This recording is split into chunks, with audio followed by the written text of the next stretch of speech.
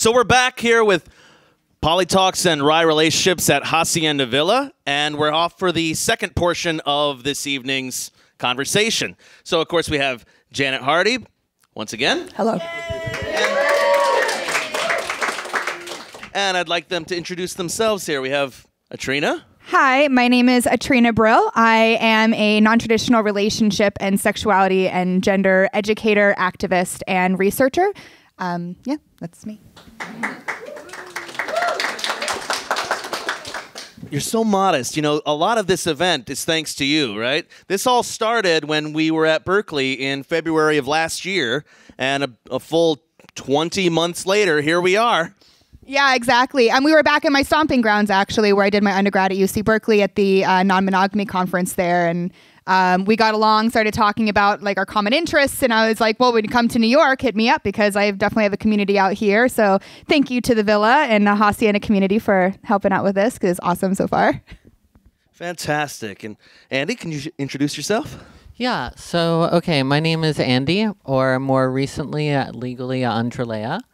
I'm one of Atrina's partners. Oh yeah, I forgot to mention that. This is one of my core partners here. You might hear me meow on occasion. I'm kind of a cat. That's the thing. But yeah. So what I'm doing here, I am a polyamorous woman who came to find her gender, her polyness, her kink, all these things over the course of the last 5 or 6 years within a really beautiful community that exists here in New York City. And I sort of, I've done a lot of thinking about the fact that, so professionally I'm a musician, and I'm in a very fortunate place as far as trans women go, in that my narrative doesn't mimic the traditional tragic narrative that we tend to hear so frequently. I've had a beautifully supportive community. I have beautifully supportive partners. And I feel like the best thing I could do with that is give that back to the community, pay that forward. So I've been wanting to speak on my experiences and share that. And this is the first step for that for me. So wonderful to have you here. I really appreciate it.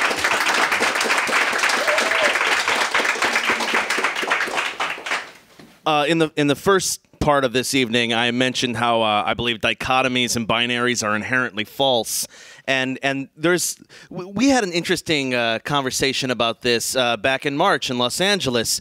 I believe you described yourself as an untransitioned trans man. Sort of, kind of, you know. Exactly. Yeah. I'll definitely own genderqueer. And if I were 20 years younger, I would be looking seriously at transitioning, but it seems sort of, you know, once you're wearing the cesarean scars, it seems a little past the point of doing that sort of thing. You know, I'm in a relationship with someone who doesn't care what gender I am, and I'm not looking for other relationships, and everybody who cares about me knows how weird I am, and I just don't see any reason to present differently to the outside world than I do. Yeah, I'm in a similar boat also. I definitely identify as genderqueer, and my gender definitely presents as very cisgendered, as I most often most often present as femme. But inside, I definitely feel like somewhere between a cross-dressing man and a trans woman, depending on how inherent my femininity feels to me. But it's definitely beyond the norm, and it's really nice to talk to people who have experienced non-binary gender expression or feelings or experiences and things like that. Which is one of the reasons I really, really value and appreciate my my partners who are not cis, specifically because they really just understand where I'm coming from. Not to say that my cis partners don't, but there is a special sort of thing that happens when you can really talk about these sort of issues with your partners and they understand. That actually brings me something that I was hoping to relate, which is I find that a beautiful thing about being polyamorous is that in having partners of all different kinds of backgrounds and all different kinds of genders and gender expressions and sexualities and kinks and personalities, you end up having an opportunity to really discover who you are differently with each person. Like, you know, the thing that the reason why jealousy never really seems to be a thing for me is because I feel like the idea that someone could replace a relationship that you have with a given person is a complete fallacy. And because every dynamic is so unique. Every dynamic not only is unique in that dynamic, but brings out a completely different quality in oneself within that. Like with Atrina, I'm a huge brat, which I am not with any other partner of mine, right? So like... Oh, joy for you. Don't worry, she gets punished for it. Oh, poor thing. But point being, you know, with your gender queerness, right? One thing that I really value in our dynamic is how I've been able to help you explore that and the means of gender expression that and I find a lot of my partners end up being able to unlock in themselves that are outside of where they had really had an opportunity to explore previously in dynamics that they've had. And that's a beautiful thing about being poly. I really agree with that idea. You know, I often refer to humanity as like individual diamonds that have thousands of facets, and you reflect a lot of what you encounter, and different partners bring out different sides of me, not necessarily different genders within me, but different aspects of my personality and an emphasis on different personas and moods. And sometimes I have to end a relationship because I don't like who I am when I'm in a relationship with this person. You know, so often when I think about my most successful and lasting and intense relationships, it's because I like who I am when I'm with this person. And when I decide it's over, it's like, ooh, I'm being really gross. I gotta go. Like, it's almost like I am leaving more than dumping them. Yeah, that's actually one of the biggest words of wisdoms that my mother has ever given me is to like really judge the value of a relationship, spend a lot of time investigating how you feel and how you are and who you are in that relationship. And that really determines its health for you. And I think back to when I was monogamous as well. I was a maniac when I was monogamous. Like, I was so possessive and jealous, and I got to enforce every rule, and every little thing disrespects me. And it was like, this is not who I want to be, you know? So I want to get this open to the floor. There is a question upstairs. Can you hear us up there? Loud and clear. Great. Here we have a question from Jeremy on the first floor. Great, thank you. I was hoping to connect some of the dots between the discussion that was happening in the first chunk, and it's great to have new people to kind of explore it. There was a lot of exchange around what is a barrier to mainstreaming or access to polyamory, and there was also a lot of discussion about more complex models of consent that aren't based on blame. And I think one of the places where those ideas are connected that we haven't talked so much about yet is about some of the inherent issues around present-day polyamory and privilege. I know there's maybe an opportunity, like in BDSM culture, I think there's this really great opportunity to make apparent asymmetries of power and to help people have a very conscious experience of power. But so much of the rest of our lives, there's just unconscious experiences of power, and sometimes these asymmetries in power in our lives in terms of race, class, gender, all sorts of other things can really affect our ability to engage in, say, polyamorous relationships, or can really affect, in some cases, our ability to feel safe with our own needs for consent. So that seems to me to be one of the big barriers and one of the big issues that are coming up. So I wonder if you all can talk a little bit about these issues of privilege and access as they come up in terms of polyamory. Whoa.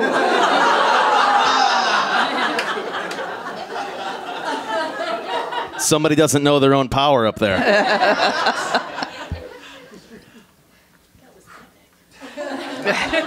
Okay, it's a huge list of topics that have been brought up there. We've got privilege, we've got power, we've got race and gender, and I imagine class as well. Most definitely. I think it's pretty typical in any kind of social movement that it's going to be most visible through the media, because what the media sees is the privileged edge of it being adapted. Melina talked a little bit about this. It's not like we're inventing polyamory here. We are not inventing polyamory here.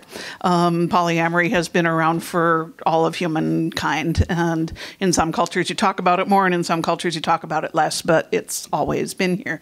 But we in this room, who are for the most part fairly privileged people, we are the ones who are getting seen by the media.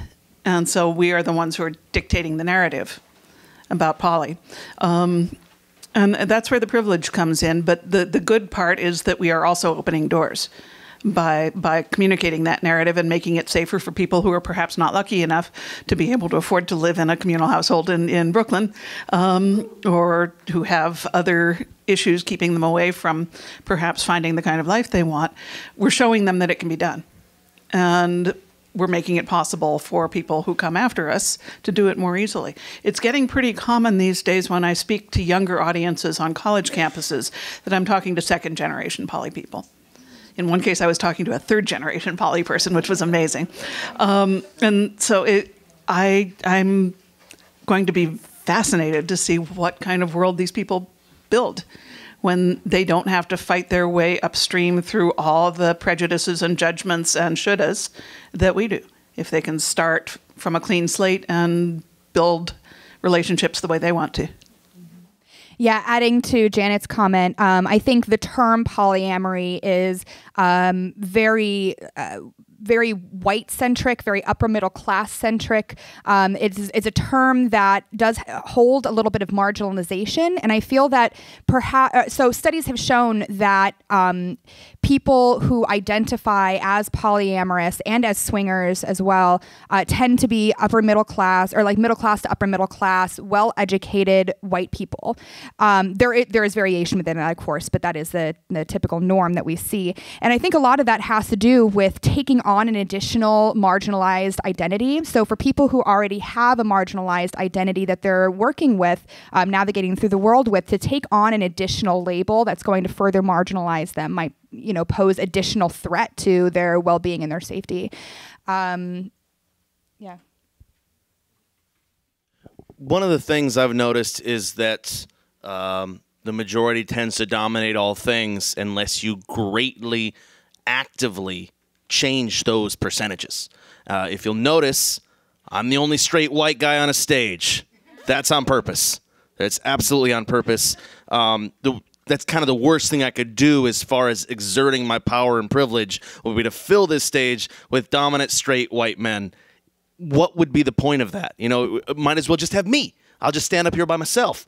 So I've done my best to show a diverse array of opinions, not only in the opinions themselves, but by the people who are saying them. And, the more visibility that we can give to everyone, the more everyone will feel welcome. Do we have more questions? Okay, we've got two in the back, and then... We have a question in the backyard. Can we take that? Well... There's a lot of rooms in this space. We'll take that and then bring the mic back down to the main stage here. I have Kitten here who would like to ask a question. Hi.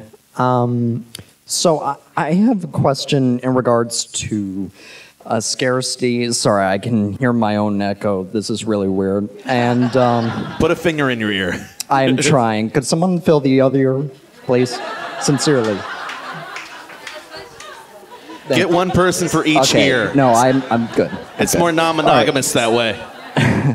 So in terms of scarcity and abundance, one of the major abundances I see in BDSM is S&M. And one of the major abundances I see in gay men culture is anal. So as somebody who identifies as a kinkster and as gay, who is not into S&M and is not into anal, it's a little difficult to navigate those worlds. So what's a good way in terms of addressing those lack of interests in areas that a large percentage of those groups are interested in? if I got to wave my magic wand over all the alt-sex communities, what I would do is take away all our nouns and make us use our verbs. Because the nouns fuck us up every time. If you say, I'm a kinkster, that can mean anything from I wear my high heels in bed through, I met a guy once who had built piercings behind his Achilles tendons because he liked to be hung upside down from a meat hook. And anything in between. If you say I'm poly, that can mean, my wife and I, for our anniversary every year, we hire a hooker to, I'm the sweetheart of the 7th Fleet. And when we use our verbs, we can say, I like X, I don't like Y. Sometimes I enjoy Z, but only with certain people under certain conditions. And you look really good to do W with.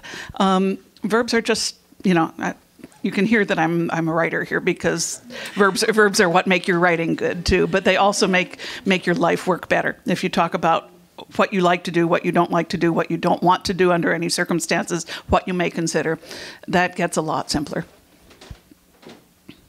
I think we're also getting into definition in the negative. Even the big umbrella term of non-monogamy is defining things in what it's not. And that's kind of what I'm hearing in your statement of defining a lot of your limitations as being inherent to your limits in the world, like how much abundance you can find, as opposed to, let's say, if you emphasize the things that you like and seeking that out primarily, and then trying to gather community around those specific things that you like, whether it be identifying as a cat or anything else, whatever it could be. If you emphasize what you are instead of what you're not, you may have more success. I can speak to that a little bit. When I was first starting to explore the possibility of coming out as my gender, I was talking to my family about this a lot.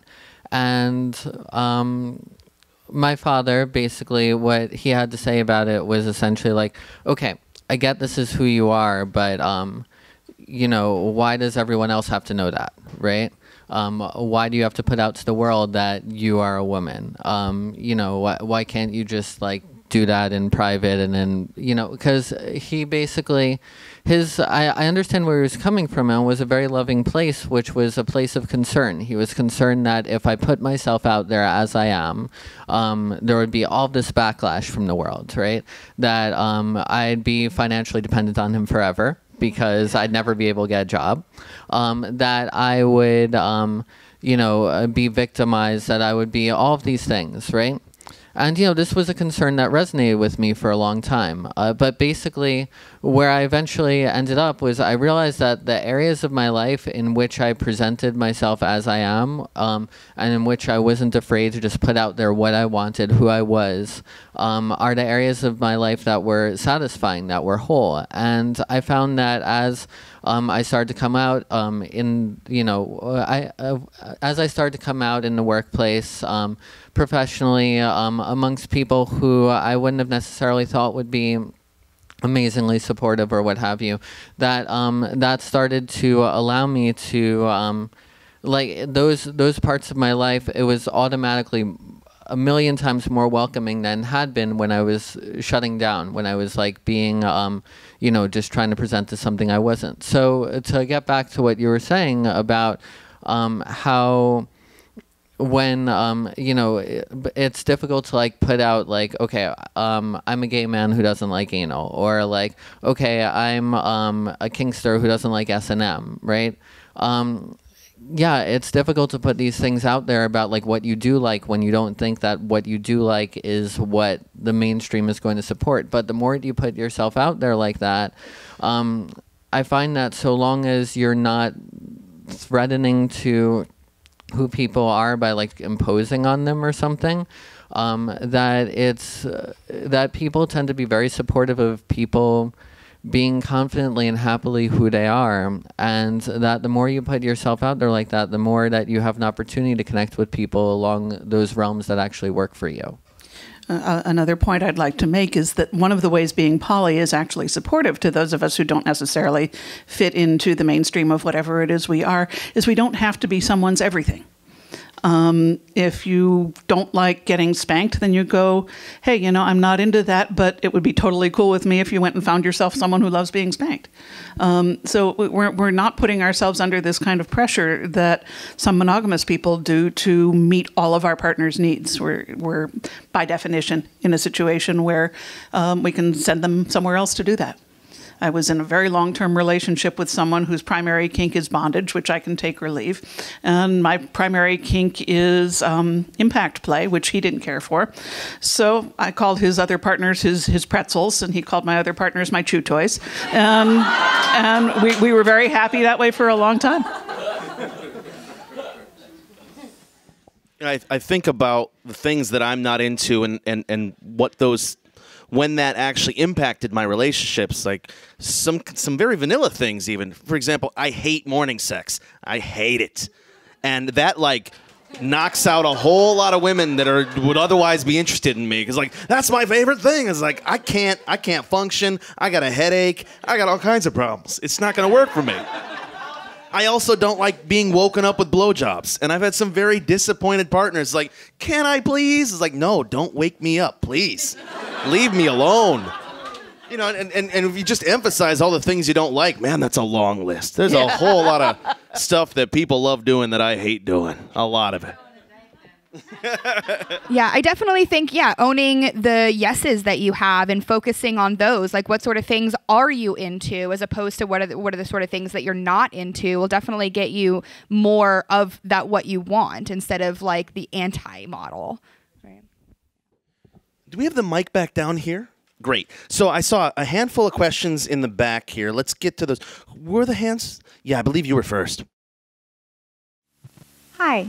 I'm so happy to be here, and I'm so glad that this panel is here because I was just telling my primary partner at the break that, you know, I'm bisexual, and it's interesting that sexuality hasn't come up. And I know that this is more of a, you know, gender orientation versus sexual orientation, but I have experienced bias from both the straight and queer community, being a bisexual person, and I'm bisexual through and through, like 50-50 on the Kinsey scale. And, you know, I just wonder how does that play in a poly community, because, you know, I'm newly poly, out of a long-term relationship with a woman, and I'm wondering, like, what are others' experiences with being with straight partners, but possibly being, you know, bisexual? I would say bisexuality is, if not normative in polyland, very close. It's there are many, many more bi and sometimes pansexual identified people in polyland than in monogamy land by far, and much more acceptance than you find elsewhere. I'm seeing nods from the audience. I'm not the only one who thinks this. Yeah. I think notably this is really commonly found in bisexual women. I think there still is a sort of stigma or, you know, it's a little more underground, the, you know, bisexual men. They're there, of course, but I think in like smaller numbers or maybe less visible numbers. It may have to do with which subsector of the community you're in. In swing community, and notoriously, bisexual men are often unwelcome. In BDSM leather, lots and lots of men are bisexual, and even more are bi SM. So it's an easier place. I think the moral to all this story is that once you recognize yourself as a weirdo in one aspect of your life, the next time you find out that you're a weirdo in another aspect of your life, it gets a little bit easier, and then they just go down like dominoes. Yeah. I kind of I very much agree with those things, especially your assessment of, you know, how the swing community can be pretty shut down on that. And what I find is that different spaces have different, there are a lot of people out there who identify as polyamorous, right? There are a lot of different communities that focus on different lifestyles that happen to have polyamory incorporated into them. I think that depending on where you are, you find things that either are very heteronormative areas of polyamory, like, for instance, the swing community, or I could think of a few other examples, but that's a good example. Or you find yourself at places like there are a number of parties that on the other end of the spectrum are essentially queer exclusive, right? Parties where, and like even further off the tipping points of that, there are some parties that I can think of that have a sort of queerer than thou attitude to them, right? Where like basically like unless you explicitly fit their mold of what a queer person is, you don't belong there, right? But I think that what I find is wonderful about the communities that for instance, that are a part of hosting this talk right here, is that while yes, there is a lot of heteronormative stuff that happens at a lot of heteronormative contingents within that community.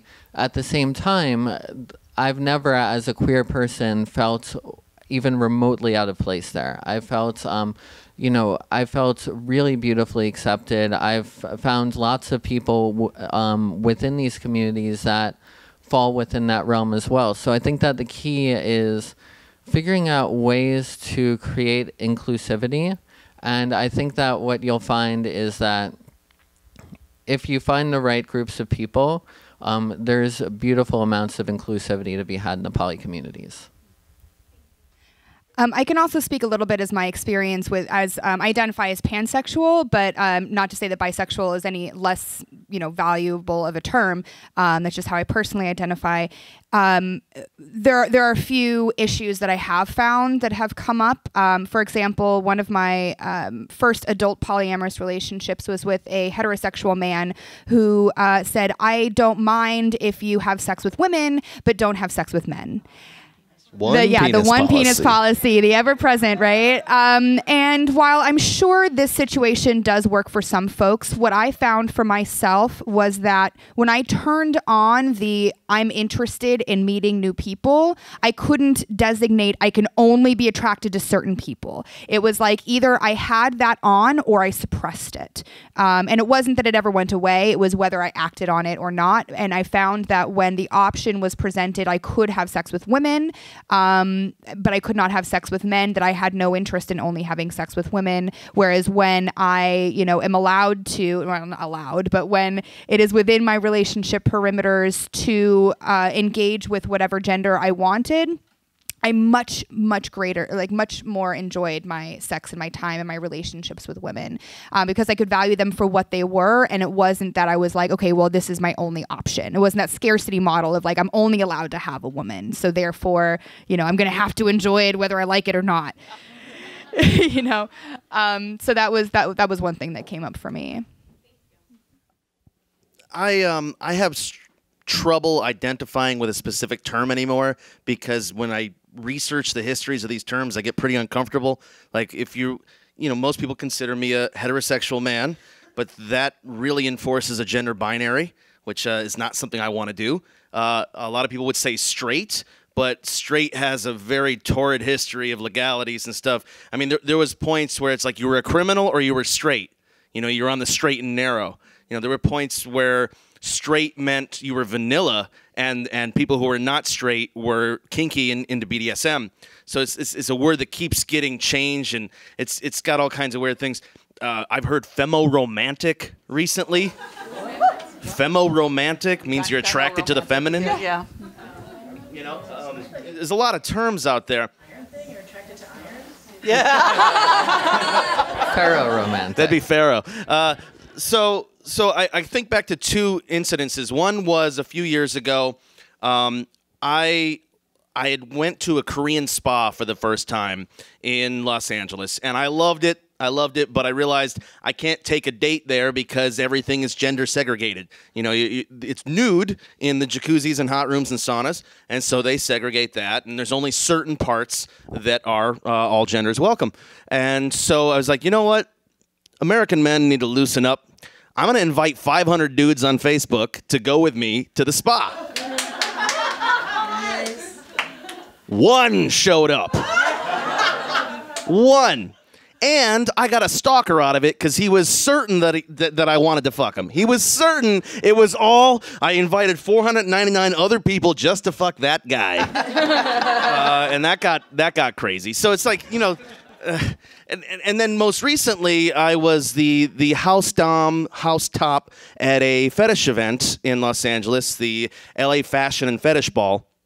And there are photos of me aggressively flogging a man. And he's shirtless, and his back is red, and he had a great time. It was his first scene. He insisted that he was a heavy, and we checked in regularly, and it went pretty heavy and changed his life. You know, a lot of high fives.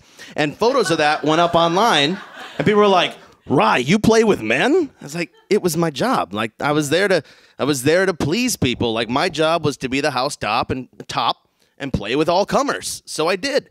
You know, does that make me somehow less straight or less? You know, it's so strange how we can just get trapped in these identities, and then we're not allowed. I'm not allowed to go to a spa. I'm not allowed to flog a guy. It's a strange thing. Here is the Janet rant, and I'm sorry because some of you have heard it before, but we are very married in this point in human history to the whole idea of sexual orientation as a thing. Sexual orientation is not a thing. It's a cultural thing. You know, there is gay culture, there is straight culture, there is bi culture.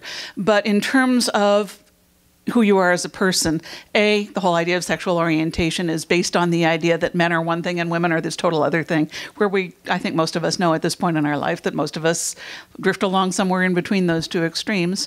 And B, I think it's inherently a monogamy-centrist idea, because it's posited on the fact that you're going to be with just one or maybe two or maybe three people in the course of your life, and so they're all going to be men or all going to be women. And those of us who are out there wanting to be with 200 or 300 or 1,000 people, usually that's not going to be the case. We're going to want to spend at least some time with some of those people that might not fit into the model that we made because we believed in this weird orientation thing. The whole idea was invented in the 19th century. I think it's dying at the dawn of the 21st century, and I think by the time most of you are my age, it will be gone. So that's my Janet rant. We can only hope. Yeah. Can I add something to that? So there's something that you brought up there that this idea that that sexual orientation, that how do I want to put this? Let me think. Okay, so when you say that, like, you have people attracted just to like one gender or just to another gender, it's built upon this like gender binary. It's built upon almost a fetishization of a specific gender, right? That's something I've thought about a lot. I've thought about how we basically as a society have decided that the only thing that's really acceptable to fetishize and objectify is along the axis of male-female gender. You know, it's completely not okay to fetishize races. It's completely not okay to fetishize body type. It's completely not okay to fetishize a transgender versus cisgender statuses, right? But gender, yeah, of course, you know, I'm straight, I'm gay, what have you, right? I think that all of these things have the same exact problem in them, which is basically when you start reducing someone down to a archetype of what this particular property of who they happen to be are, you start losing what that person is, right? And that, you know, it's great to appreciate these attributes of a person, whether it's their gender, and that happens to be something that you find beautiful in them, or whether it's being a trans person like I am, right? I don't mind if someone enjoys I'm a trans person as long as they're not objectifying me down to being a trans person. And I think that the whole concept of this, you know, heterosexual, homosexual sort of thing is just as problematic as, you know, being like transphobic or being a quote unquote, I hate this word, but a tranny chaser, right? It's just as problematic as that. You know, the key is to acknowledge what things you find attractive, but to see people for who they are and to judge them as who they are to you as opposed to these attributes. And especially the expectations you have associated with these attributes, right? You're femme, therefore you're going to be submissive. You're masculine, therefore you're going to be strong. You know, these sort of archetypes, these stereotypes that we have about particular attributes, like, may not necessarily fit with people even who do have these attributes. You know, I've explored these terms masculine and feminine so much in recent times, and they're really falling apart. Like, they don't mean anything to me anymore. Like, love, is that masculine or feminine? Family, masculine or feminine? It's like, where do we... And then you look at other languages where literally chairs have an A or an O at the end. Like, everything has a gender. We get calls. Slut has now been translated into 10 languages. And during the translation process, I get these panicky calls from the translator saying, I know you went to great pains to keep all the stories in your book ungendered, but I need to know whether this particular lover was a boy or a girl, because there's no other way to translate it. Are we going to have the singular they catch on globally in all languages? It's happening. They use an X instead of the A or the O in Spanish now. We had another question back here. And then... So, Rye, we've known each other a little while. Yeah. I have 2 quick comments and then a question for the panel. First comment is, I think it is awesome, given the community and the audience of people here, that we are this many hours into an event, and except for you using the word once, no one has said, we need to talk about how you deal with jealousy. I think that's awesome. Okay? Right? Yes. So thank you, everyone. The second one, quick comment to your previous comment, Shannon, about a weirdo. So as someone who is married to a quit her job, started a company, female entrepreneur who is also a master-level pole dancer, a polyamorous whose boyfriend just moved in, and infertile, I do understand being a little bit on the outside. So thank you all for letting me be here. My question is this. Since this segment has, to a greater degree, a much greater degree than the first segment, been about gender identity, sexuality, and those types of discussion points, what actually caught my attention is that the 2 guests for this segment talked about their partners, and I want to tie back to what we left off at the end of the last one, which is this. How do you manage the great constraint, which is time? Gender, sexuality, orientation, all that stuff aside, clearly each of you has more than one partner. I don't, but okay. Sorry, I'm talking about the segment guests. How do you deal with the one that love is finite, we believe in abundance. Love is not finite, we believe in abundance. All of those things. The problem is there are still only 24 hours in a day.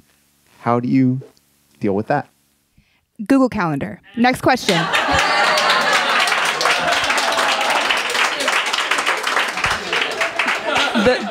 The same way you deal with an infant at home, the same way you deal with a demanding career, we all have things in our lives that eat at our time. We all have those skills to greater or lesser degree to manage multiple demands on our time.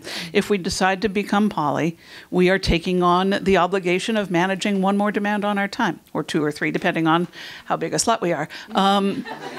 But the same time management skills that you use for your work or for your hobbies, giving up television is a very good start, just as a hint. How many hours did that 10 years ago? Yeah. I'm not doing it, mind you. I love television, but neither am I trying to lead a very active sex life at this point in my life. Yeah, so time management is actually absolutely an issue, and when I say Google Calendar is the answer to everything, because obviously it's not. Janet really spoke to the how, and I will also add that I find that because I don't necessarily rate my partners in terms of their value to me, their terms of like in hierarchy, or in terms of how much of my heart space that they have, because my heart is infinite.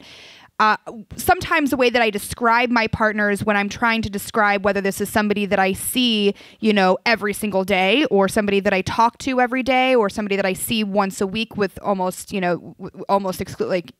every week, or somebody that I see, once a month. These sort of give a general context for the amount of space a person would take up in my life, and sometimes is used as a useful framework for describing sort of where they are positioned in the context of my overall life. And it's a way that also doesn't specifically designate one as more important, but rather, hey, this person lives close by. I spend a lot of time with them. They are a lot more impactful on maybe my life decisions than this person that I maybe talk to once a week and see every couple of months. Doesn't mean that I value one over the other more, but just the amount of space that they take up does kind of matter when talking about relationships and who is in my life. That's one thing that you brought up, Janet, is this idea that it's a lot of people, when they first approach the idea of time management and polyamory, they're thinking about specifically just as oh, well, I could never imagine juggling time between multiple partners or what have you. You juggle time, as you're saying, in every aspect of your life, right? And the way that I think about it, when you have a demanding career, let's say, right? If we think about a partner of someone who, let's say that they work at a hospital and they have long hours, and that partner ends up feeling a sense of neediness in that relationship, a sense that they're not getting their needs met, they're not feeling fulfilled from the amount of time that they have with that person. That's something for them to negotiate out with that person. That's something to figure out what works for them, what does not. And it's the same thing I find in any dynamic that I've had, in any relationship I've had. It's one of the reasons why I think that one of the more important qualities that's allowed me to become more successful at being polyamorous over time has been to stop feeling a reliance on partners of mine to meet needs of mine, right? I've become pretty adept at being able to be a whole, fulfilled person by my own resources and not by the hand of a given partner. And that's something that I don't know if I want to say I insist upon it in the partners that I have in my life, but it's something that I find to be a very important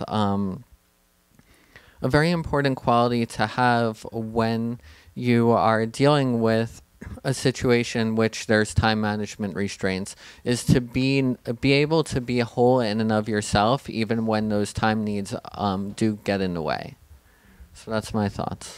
I think it's also true that it's very difficult for all of us who grew up in a very monogamy-centrist world to escape from the monogamy-based values of time commitment being a criterion upon which we judge the importance of our relationships, and also duration being a criterion on which we judge our relationships. It can be that, I spent years of my life traveling around doing BDSM in front of audiences of strangers with a person I was never going to see again after that night. And some of those scenes were so intense and so loving and so brilliant. And, it might be that I wouldn't even like that person if I had to live with them, or if I had to spend the next day with them. But that does not make the love any less intense while it was there.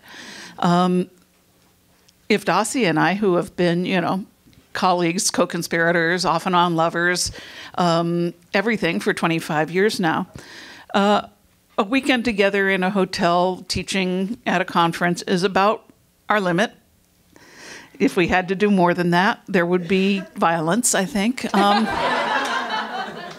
You can look at our hotel room and see hers with all her clothes hung in neat rows, and mine that looks like a bomb went off in a luggage depot. We're just not meant for that. And so some relationships, by their nature, are not going to be needing or wanting as much of your time. And to mourn the fact that you're not getting more time is missing the point. The relationship rises to the level that it wants to be at, and you just hold it there until it wants to be something else, and then you change it over to that. I've only had one live-in relationship ever, besides family members in the past. I live alone. I intend to live alone forever. And that's something I bring up on a first date, or sooner, if I can get it out there. Because it changes the whole perception of time. We must schedule every time we see each other. And I do not have an open door policy. No one has a key to my home. I have 2 serious girlfriends currently and some other partners, and nobody has open access. They got to ask permission to come over. If they just showed up, knocked on the door, I might be in the middle of fucking somebody else. They'd have to wait to get in the door. So it's something where time management is essential for me. Otherwise, we don't see each other. The difference and the value to me is that when we do see each other, it's intentional, it's quality time. We really want to be there instead of some kind of default situation where there's no other choice. And then I get to be alone when I need to be too. And usually they sleep over and then they leave the next day. And we typically discuss the time that they're going to leave because maybe I have some shit to do. You know, it's time management is always an issue in any relationship. It's not unique to non-monogamy. One thing I do find also helps with time management, particularly around a lot of partners, is while my nesting partner and I are not unicorn hunters, what we do find is that when we get along with or are also partners with each other's partners, it makes spending time with them a lot more easy to do more often. So when we get along with each other's partners and we don't feel, we can all sit together and, watch a movie or have dinner together. And in that way, we're, able to spend more time both with each other and also with our other partners. Multitasking, exactly. I have a partner, for example, who, prefers to spend one-on-one time exclusively with me. And so I unfortunately don't get to see her as often as I would like, just because of that limitation. We still make time for it, of course. But if she were like, oh, well, yeah, we can all hang out, I'd be like, okay, well, then come over, this week and next week or whatever. It would be easier to do that when you all get along and or if you are also in a relationship or in a playship or whatever with that person. Sharing time is essential among my partners as well. There were years where I practiced don't ask, don't tell, or used the single label. But what really changed everything was my birthday. Everyone's invited. It became a very strange thing to be like, well, we've been having sex and dating for 6 months, but you're not welcome. Everyone else can come to the party except for you. It became this particularly disrespectful thing that I couldn't handle anymore. And so from that point, even before I started really defining as polyamorous, it was like, look, everybody's invited to my birthday. If you want to opt out, that's your choice. And then it's ramped up from there because I host or perform at 1 to 5 events a month in LA, and 1 to 5 days a month is a lot. And every one of those events, my other partners might be there. They might be there with their other partner. But there's a good chance that if you can't tolerate looking at each other from across the room, we're incompatible. Yeah, my bottom line on how my partners relate to one another, I insist on a minimum of polite courtesy. Yeah. You don't have to like each other. I don't care if you like each other. You have to be polite. It's about like my in-laws, my spouse does not have to like my parents. I don't have to like his parents, but we have to be polite. We have to be friendly. And that's, I think, the minimum for metamors as well. You may not want to fuck my metamors. You may not even want to spend time with them, but you have to be polite with them when you're there. Yeah. Oftentimes, our metamors are in our community as well. If they were not already in there, they're in it now. Yeah. I want to take one more question, and then... What was that? My metamor just moved into my house. Yeah, metamors move in sometimes. My long-distance partner is moving from Kansas City to New York in 2 weeks, and I'm super excited about it. So we're going to take one more question before we conclude this portion. Yeah? Oh, yeah, we should get the mic in there. And then we're going to have more panelists. Yeah. Thank you guys for being here so much. And thank you, Janet, for writing such an amazing, transformative book. In the book, you say something about being careful about who you're open with about being polyamorous. And I'm wondering if you still would recommend that. And if so, how do we reconcile that with the emphasis on openness and honesty that's so integral to the philosophy? It becomes important if you have minor children, if you are in the kind of career where people are going to care if you're poly or not. It's very difficult once you've told people that you're poly to go, oh, did you believe that? I was just kidding about that. It's not something you can take back. So, and I don't want, please God, ever for someone to lose custody of their kids or lose their job because they came to a Janet Hardy panel and she said, yeah, go out and come out to everybody. So that's why I urge caution. And those of you who have the first edition of Ethical Slut, there are a couple floating around here, you know that I used a pseudonym on the first edition, Catherine A. List, which, by the way, it's a pun on catalyst. That's what it means. That was because my kids were minors at the time the first book came out. By the time the second edition came out, they were grown, and now they're older than quite a few of you here. So it's not an issue anymore, and Lord knows I don't do the kind of work where I can lose my job because my job is being poly. But if you are a school teacher, or if you are a caregiver for the elderly, or if you are in politics, those are conditions that I would be careful. The world is not yet a slut-positive place. On the other hand, the more of us who can come out and do come out, the easier it gets for the folks who are left behind. During the gay marriage debate, the single factor that most affected the attitude that a voter was going to have about whether gay marriage was okay or not was whether they knew any gay people.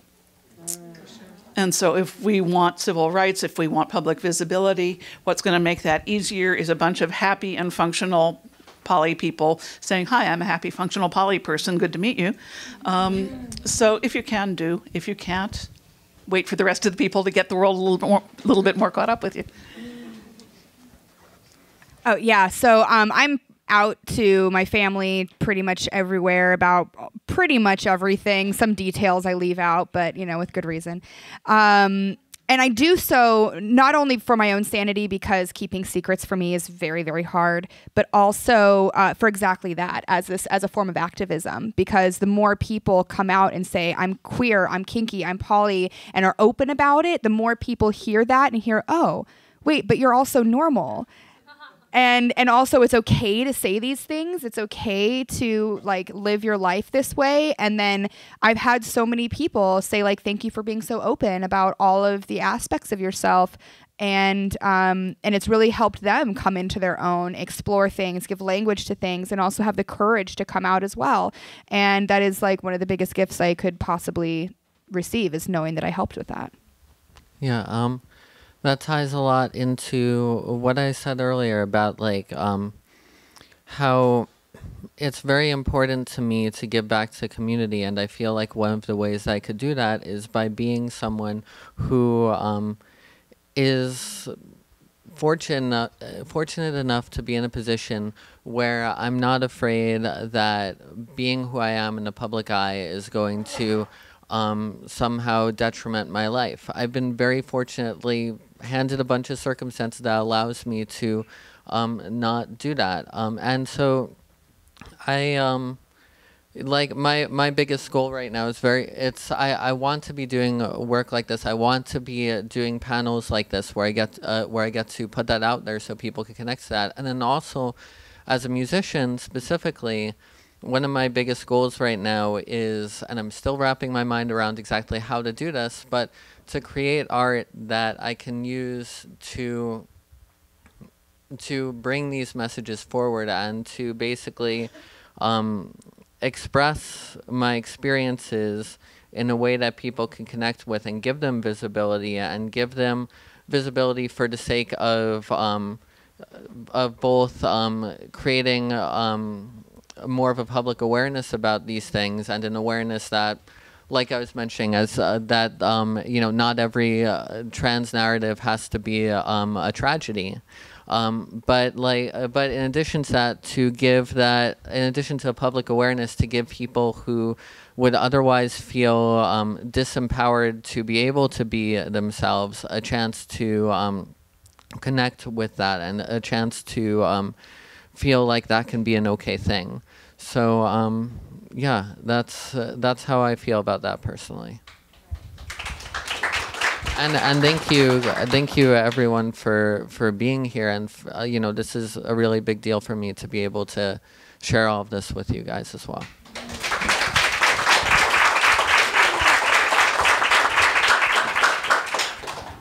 I think no matter what your particular minority group might be, which identifying as non-monogamous or polyamorous is still a minority. I believe in 2015 there was a study that said that people who somehow identify and practice consensual non-monogamy is about 5% of Americans.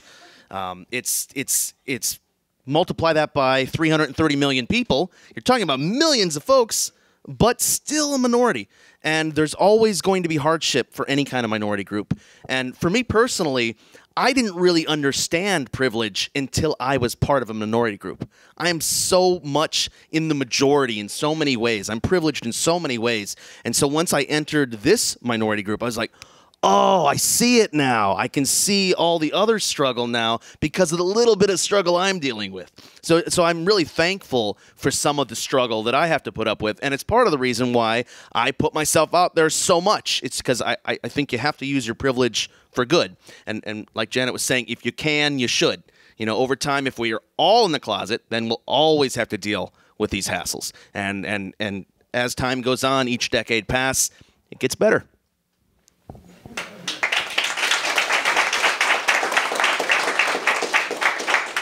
So on that note, I'd like to wrap up this second segment. Please give a big round of applause